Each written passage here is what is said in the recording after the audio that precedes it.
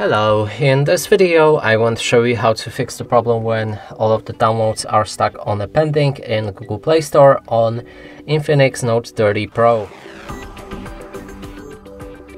Let's launch our Google Play Store, and here if we try to install any app or game, as you can see it's stuck in the pending and won't begin the actual download.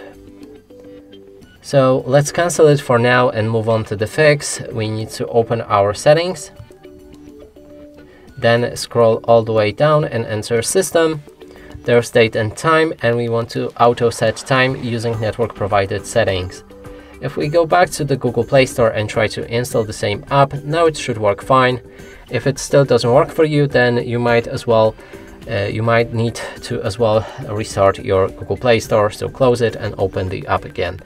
And that's it for this video. Hope you like it. Please consider subscribing to our channel, leave a like and a comment below.